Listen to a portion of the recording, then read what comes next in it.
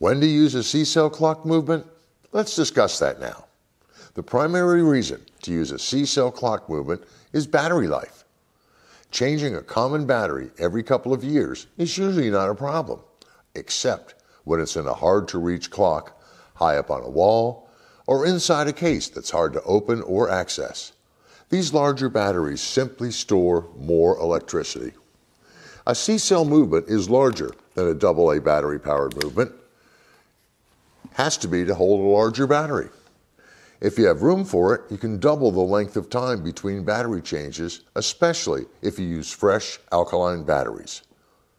If you're using high-torque movements for large hands, the turning power or torque is the same for either a AA battery or a C battery movement. The only difference is the battery life, and the C battery can last up to twice as long.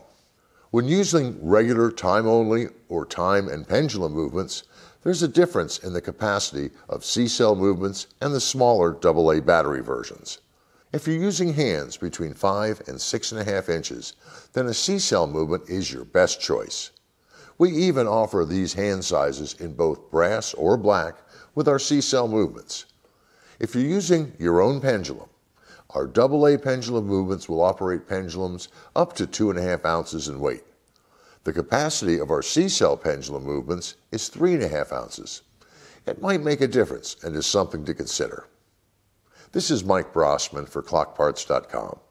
Give us a call if you have any questions at 888-827-2387, or you can go to the Contact Us section of the website and send us an email. Include photos if you'd like. We're here to help.